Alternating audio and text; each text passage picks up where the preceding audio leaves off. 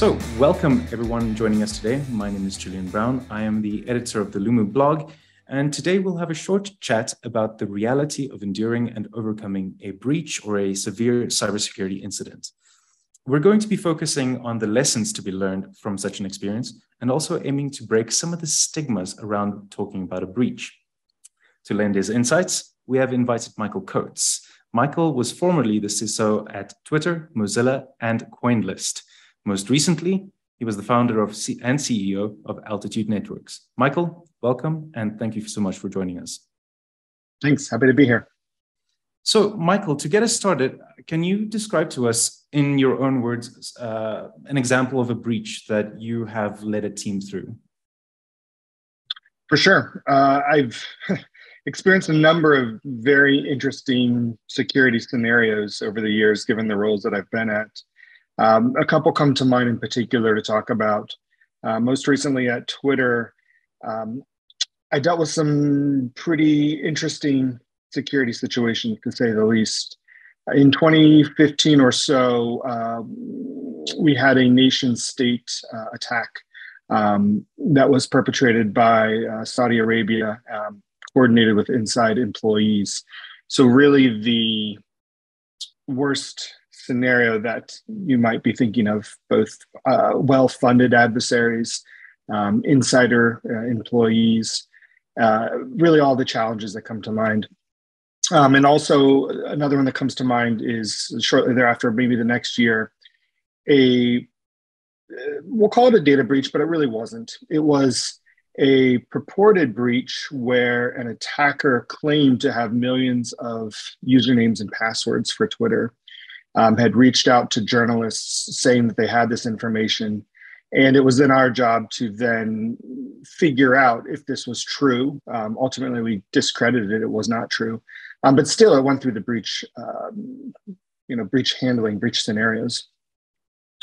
So both of those were incredibly difficult, interesting tasks to have worked through, but happy to dive into those as we talk here more. Right. So the first of those definitely sounds like worst case scenario, but I'm sure that both were almost equally stressful. Can you take us through that initial reaction, that moment when you find out that something's happened and what that's like as a security operator? For a data breach, there's going to be any number of ways that you get notified, from it being potentially a system itself that is behaving oddly that you detect yourself, to somebody reaching out to the company, claiming to have information, or information coming to you from government channels. And in all of those cases, the first reaction, of course, is your heart stops. There's a bit of panic, and you immediately go into this thinking of, all right, how do we begin to gather the information and data to prove, disprove, investigate further? Who do we need to call into the room to begin to tackle this? What systems are going to be involved? And ideally, you're thinking about how you're prepared for this already. You're thinking about the run books, the playbooks of what you're going to do. Tactically speaking, it's also a moment where you clear the calendars. You call everybody up. You say, well, this is all hands on deck. And you end up having many late nights repeatedly as you go into those investigations. Can you give us a little bit more detail about what it's like in that war room in those days following the situation? Inside the war room, obviously the atmosphere is tense in the sense that people are, diligently reviewing logs and systems that have information about what's going on. It's very much a puzzle, piecing together the different sets of information that you have and following trails of, all right, we've got this piece of information, let's pull that thread and seek it through. In some regards, Hollywood is very wrong about cybersecurity, but in some situations, they're right. If you imagine the number of people hunched over their laptops, pizza boxes, whiteboards, people kind of running in and out, it's not that wrong. And I think what that is it's the investigation and pursuit of the information. And there's no single simple way just to, ask a question and get this answer of, well, this is the person that did it. Here's the entirety of all information from every system. So there's always combining things together and seeking things out and cross-referencing, and then finding the right people that have access to the different information. Your security analysts, your security team members will be able to do a large amount of activities, but they still will at times go to a system operator or an owner to clarify, how does the system work? This log that appears to be this way, we think it means this, but let's clarify that. And then all of that while running updates to the rest of the organization, to management and leadership of, here's where we are, here's what we know, here's what we don't know. You're getting pings from, the press team, like, can we issue a response? We're getting inbounds. So it is very tense, and lots of different things happening all at once. It sounds like a lot of responsibility, especially to yourself as CISO, running that environment and being connected to so many different people. Does it feel overwhelming at all? It's definitely overwhelming. I think that's one of the most important attributes in these situations is the crisis mode. And as a leader in crisis mode, your goal is to be level-headed, calm, to deal with incomplete sets of information, to be able to help direct people, help unblock them while not panicking, focusing on the things that matter the most, even though, again, you have incomplete information. And so I think it's a trait of CISOs in general, but you want to have that ability to stay calm under pressure. And that's certainly the most heightened example or scenario you're going to experience for it. Absolutely. So in your opinion, does that mean that you have failed already in some way? If you are experiencing a breach, does that mean that somehow you have not succeeded in your job? I think it's a really good question. In some regards, security over the years has been looked at that the team that is intended to prevent all breaches. And I feel like that is a misguided perception of how a security team should operate. In the sense that if a security team is given the goal of preventing all breaches, then they would crush all risks at all times, which would mean they would nullify any business decision that introduced risk to the business. And that would be, a silly way to operate a business from that risk perspective. On the other hand, consumers and businesses that do business with other companies expect their information to be protected, and they don't really care about the internal dynamics of your company. Their expectation is you protect things that are given to you. And so it puts you in this juxtaposition of, well, how does a business operate when they have to have some level of risks, and they have to establish trust with their customers? So I think to answer that question, a data breach does not necessarily mean failure, but that's with a very big asterisk, because the specifics matter so much. And what matters here is how bad is that breach and how much did you prepare ahead of time? Because there is an understanding that there is some limit that any company can use in preparation. They understand that at some point in time, you have done everything possible and perhaps more so, and this thing did take place and some amount of information may have been breached. But I think what consumers and businesses won't understand, or the public at large is, or they won't approve of, is if the breach is egregious. If you didn't do what you were supposed to do, if you concealed what happened, if the breach was so extensive because you didn't have mitigating controls. And I think that's where the answer really lies. The expectation is that you will be well prepared. You will have implemented all of industry standard security controls. You will have planned and prepped for a data breach. When a breach happens of any sort, you'll be forthright and public about what happened, what you know, what you don't know. And because you have layers of controls, that data breach will not be catastrophic. I think if you are in those categories, you haven't failed. But if you don't have those items true, then I do think a data breach could mean failure. Interesting. Okay.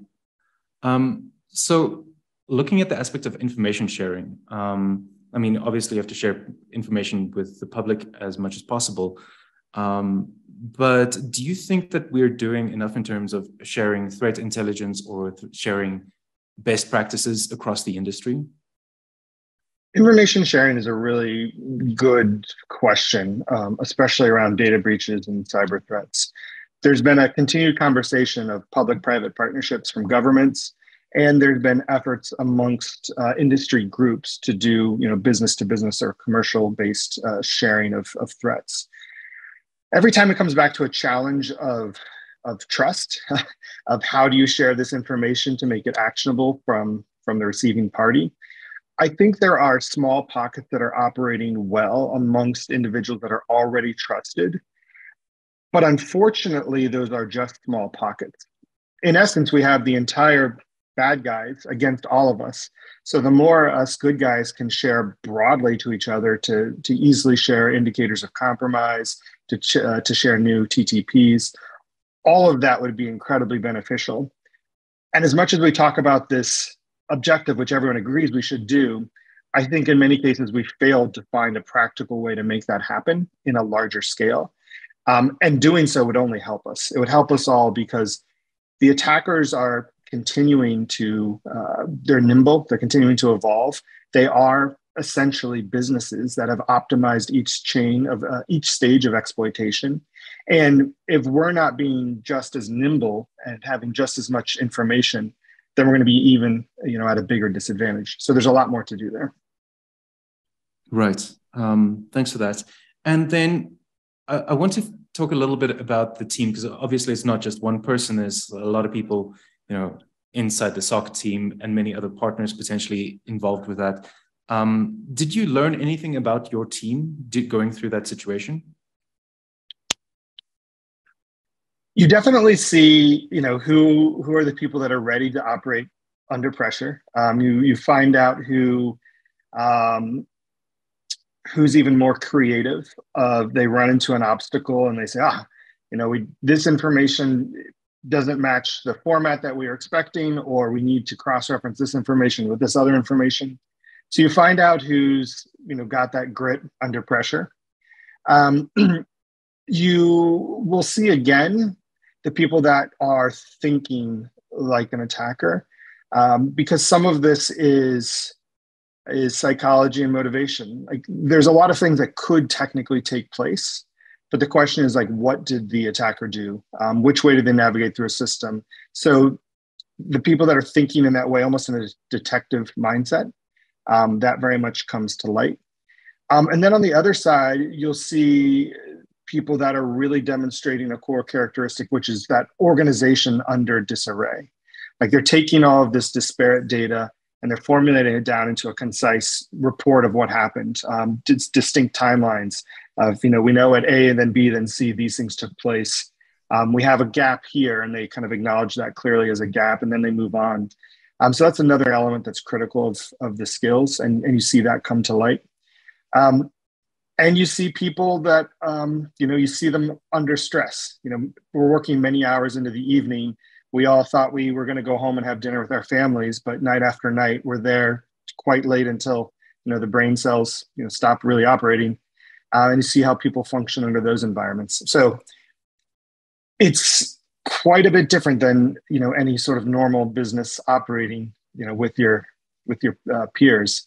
And if you've built a good, solid team, that pays dividends and rewards extensively in these moments where they really need to shine.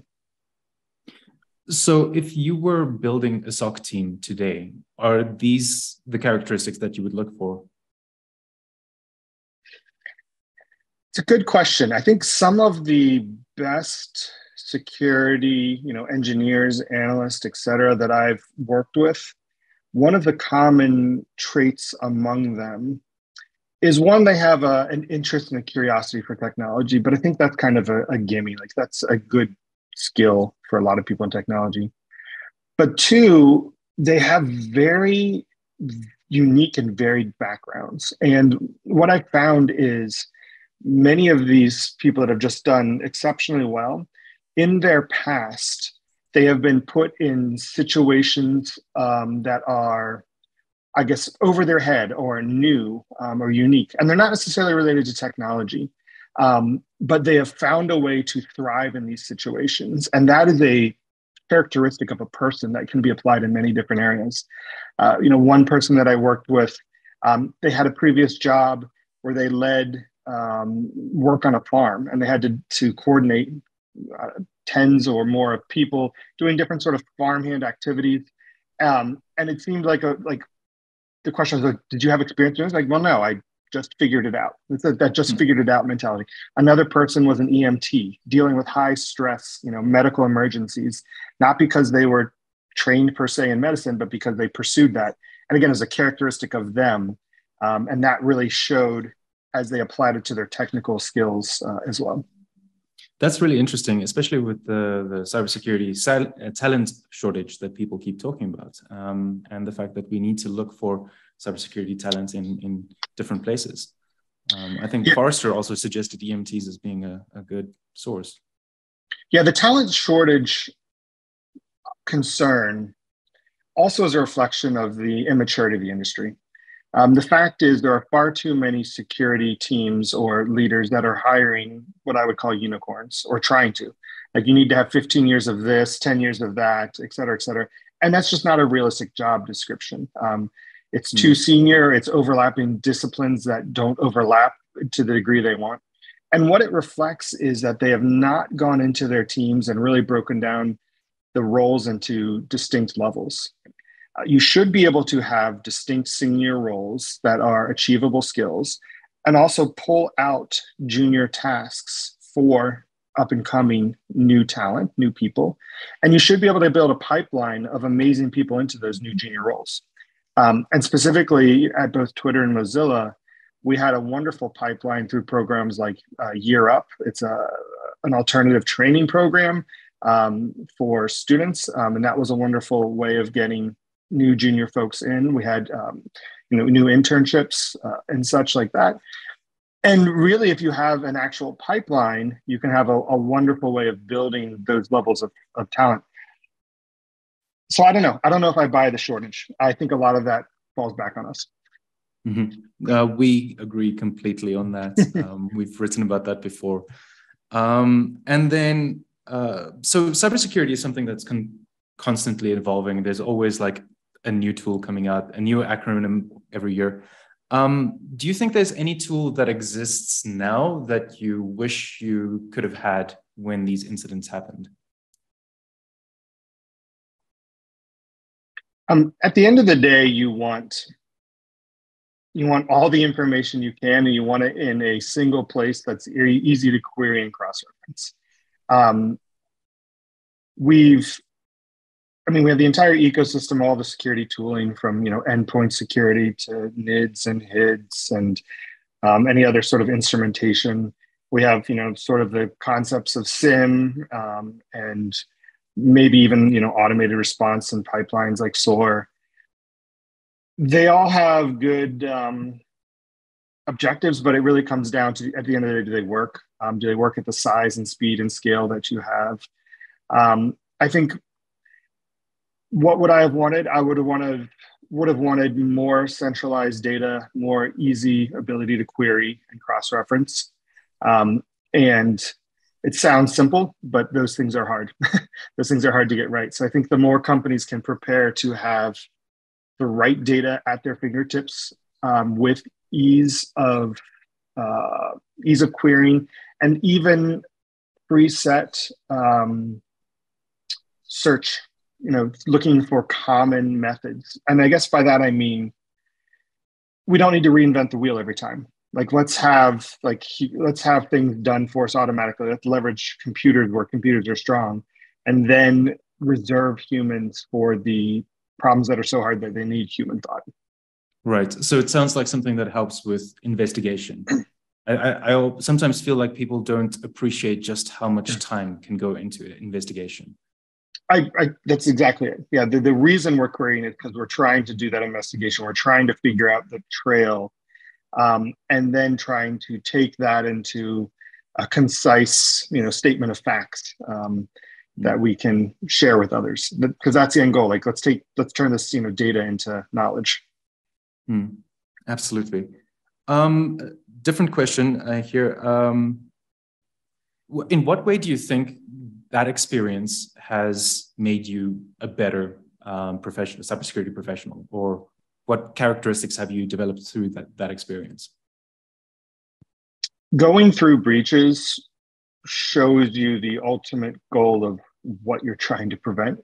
And the reason that's important is so much of security is hand wavy or embellishment, and it shouldn't be. There's a number of motivations in security that are unfortunately driven strictly by checkbox compliance, and it puts you at the point of understanding fundamentally what matters. And one thing I'll say, and maybe some people will shirk to this, is security for compliance is very different for security to not get breached. And we will do security for compliance to continue operating as a business, but that's not where you stop by any means. You have to keep going to have security to not get breached.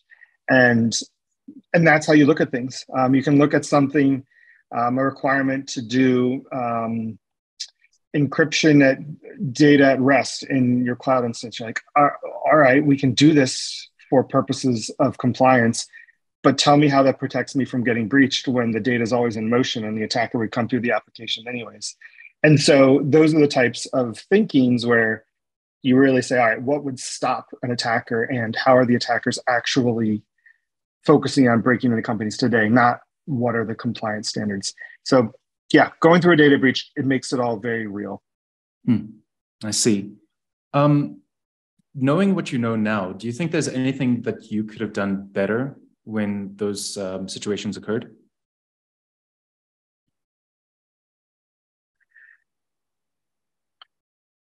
Some of the things that we did prior to those particular data breaches helped us get better. And so I was glad that we had small issues that turned out to be, nothing, that helped us refine. And by that, what we really refined was our method of communication, our method of organization and planning. Those non-technical elements were huge. And so we would have, for example, you get a bug report in, and that would then drive a quick investigation to confirm that the bug had not been exploited.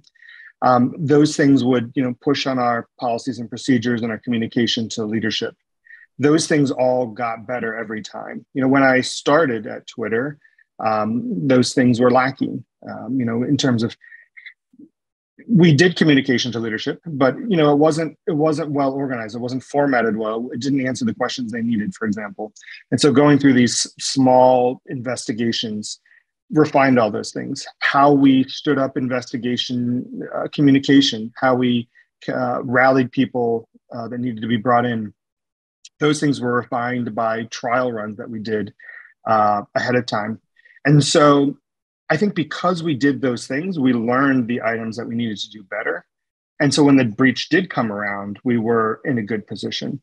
But of course, going through the full exhaustive data breach investigation always stresses your systems, and it makes you want to have, again, more data, more centralized, more easy to query. Right. Yeah. I guess it's one of those things where you constantly have to keep improving, right? You can't ever really stop and say, this is the level that we want to be at. Do you think the public appreciates the severity of cyber threats in general? And are there any misconceptions that you'd like to clear up? I think because of the frequency of headlines today with data breaches, people are starting to have an appreciation for the real risk that it poses. It, certainly was different, maybe 10 years ago when it still posed quite a risk. But it's definitely very present today. I think the area in terms of, misconceptions, I think there's still a misconception on the amount of investment that companies need to make to really defend their organizations. And that's something that, because security is becoming a boardroom issue, I think the security leaders are able to help drive that in the right direction. Every company is struggling with how much of investment does it take to actually, protect your environment, and that's both through personnel and expert tooling and such. So I think that's one area that's going to continue to evolve, but definitely needs to keep going forward. So especially with communicating with the boardroom, it does feel sometimes like the boardroom speaks a different language and can be difficult to come across to them. Do you have any advice for communicating with your board? One of the most important things as you're working with your board is to understand how the business works and understand what matters at the top level. In the sense that in a boardroom, it doesn't matter if you have a 0-day vulnerability. That's like, you're going to get this question of, so what? This is all, this is about P&L. This is about, potential risks. This is about time to market. This is about strategic maneuvers. So you have to take all the things that are happening and convert them into terms that matter to the business. These types of issues could result in, here's where compliance comes in perhaps, not being compliant, which results in our product not being able to ship this feature on this timeline, missing a strategic market window. Or this particular set of issues that we've not invested to mitigate could result in a fine of this amount, or could impact our company's perception amongst our audience, which, when talking with press and PR and marketing, could drive down revenues.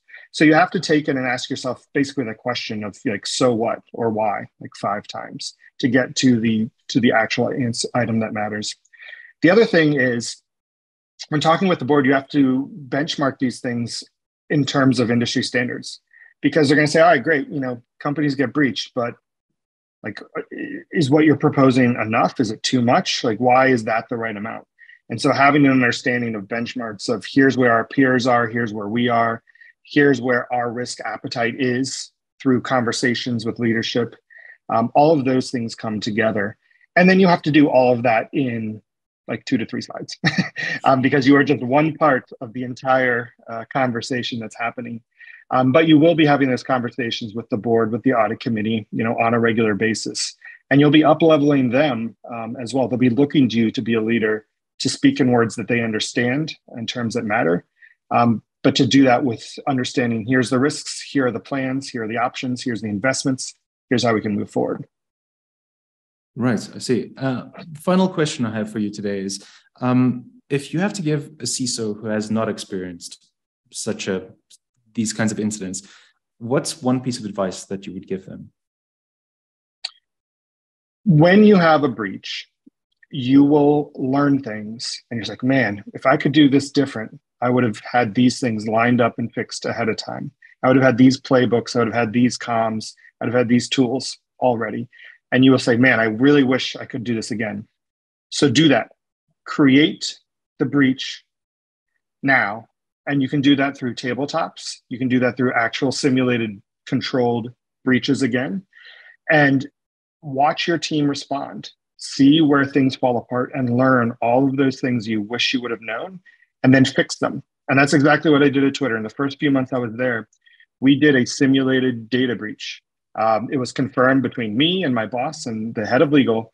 And we said, all right, we are going to simulate this breach where an outside party that we control said they have breached a database, they have user data, they will give this small piece of user data as proof. And what we will do is we'll send that to press and we'll say, I'm a reporter from such and such organization. I'm going to publish a story from the security hacker. This is the proof they have. Do you have comment? And we did that.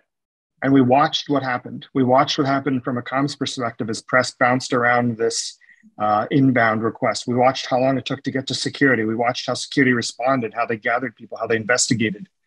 And in that controlled environment, we saw the things that worked and the things that didn't work. And we made a number of changes to enhance it.